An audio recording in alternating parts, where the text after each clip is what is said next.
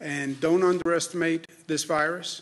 I think that is a mistake we made from day one. We as the collective we as the global community.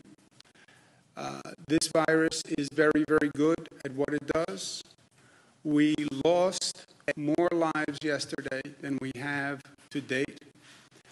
We understand, and all the experts have said, Dr. Fauci said from day one to me, you will see the deaths increasing after the hospitalizations because the deaths increase the longer a person is in the hospital, the longer a person is on the ventilator. I understand the scientific concept. I understand the data.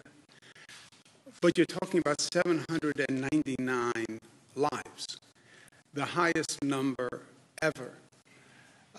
It's gotten to the point, frankly, that we're going to bring in additional funeral directors to deal with the number of people who have passed.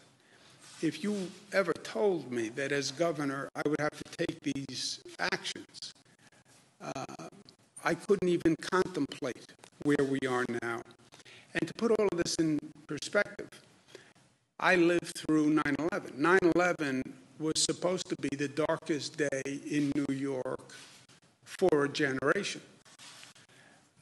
We've done everything we can since 9/11 to make sure 9/11 didn't happen again. We lose 2,753 lives on 9/11. We've lost over 7,000 lives to this crisis. That is so shocking and painful and breathtaking. I don't even have the words for it.